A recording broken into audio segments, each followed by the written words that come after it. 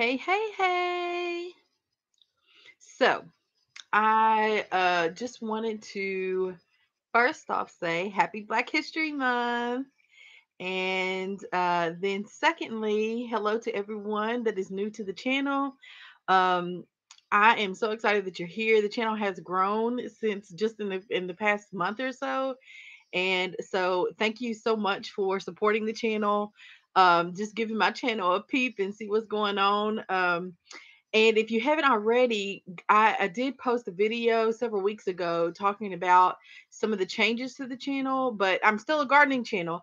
It's just I'm adding a little bit of uh, this and a little bit of that because for the past 6 months, since the pursuit of purchasing a 10-acre farm, I have really learned a ton about farming, agriculture, all the aspects of agriculture, developed tons of relationships with all kinds of people from all different backgrounds, learned a lot of resources. And so, what I'm trying to do is share and be very transparent about most of what everything that I can remember. Okay, that has been happening in the last 6 months. And I also didn't put out a whole lot of videos. So this is kind of catch up time for me as we go into the next growing season.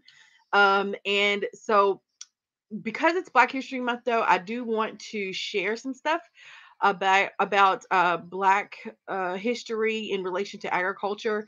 I am learning a ton about history in America, globally, but specifically Black history in regards to agriculture. And so I want to share some of that with you all this month. And also to make the announcement that on Saturday I will have another panel discussion. Thank you to everyone that engaged in my first ever panel discussion last Saturday. It We got a ton of great feedback. Some people sent some emails. I've had friends and family and constituents also watch and send me text messages, and the majority of the comments were that it was a very bold and brave of me to encourage a conversation in such a way that we did in the last panel. But people are doing it everywhere. But I accept that compliment because I am trying to be more bold and brave about my own personal thoughts, experiences, and very transparent about my own personal thoughts, experiences as well. And so, thank you all for just engaging. Of course, there are a few people that had other comments, but that's okay. You're entitled to your opinion. But please know that it's all for the benefit of the community. If we're really going to get to know each other and work together, I feel like there's some things that just need to be put out on the street, right? And I think it helps us to grow together even more if we allow these experiences to help us grow. And so anyway, today I want to share about Fannie Lou Hamer. I think is how you pronounce her last name. It might be Hamer. But she was a pioneer in Black history. Hey, Missy, good afternoon. In regards to agriculture. So, in the description, I provided some additional information about her that I'm not going to say in this video. So, please check that out. There are links to the actual pages where I got the information. And I'm also going to read an excerpt from the book Farming While Black. You all have heard me talk about that the past couple of weeks by Leah Penniman. And she provides some information about Fannie Lou Hamer as well. And so I want to share that.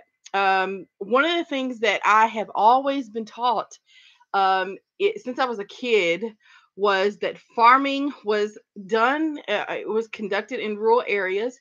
So urban farming, urban gardening, and the like is new to a lot of people. And so I hope that throughout the next few lives that I can kind of bring to light what that looks like. So farming doesn't have to look one way. And you don't have to do everything one way. There is really no right way, but there is a lot of suggestions on what you can do. And so you just get to make up your mind about that. But one of the things that I'm excited about is how much African Americans contributed to the culture here, not only in America, but in agriculture. And so I kind of want to bring that to light as well. So let me share this little excerpt from the book Farming While Black. Please read the description. And, of course, you can Google more about Fannie Mae, not Fannie Mae, Lord Jesus, Fannie Lou Hamer. Okay, as we go. And then I'll be done. Thank you all for joining me. Fannie Lou Hamer was the granddaughter of enslaved Africans and the daughter of sharecroppers in the Mississippi Delta. Hamer was tricked into picking cotton when she was only 6 years old and then forced by the plantation owner to continue picking once he had seen that she was capable. She later worked as the plantation's timekeeper, keeping official records of the number of bale sharecroppers had picked, the numbers of bales that the sharecroppers had picked. Realizing that the plantation owner had adjusted the scales to maximize his profit, Hamer set the scales right. In that act, she became a rebel, later reflecting that I didn't know what to do, and all I could do is rebel in the only way I could rebel. While Hamer is best known for her organizing with the Mississippi Freedom Democratic Party, her rebellion extended to food and agriculture. In 1969, Hamer founded the Freedom Farm Cooperative on 40 acres of prime Delta land. Her goal was to empower poor black farmers and sharecroppers who had suffered at the mercy of white landowners.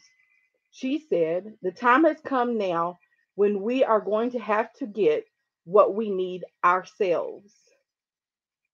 We may get a little help here and there, but in the main, we're going to have to do it ourselves."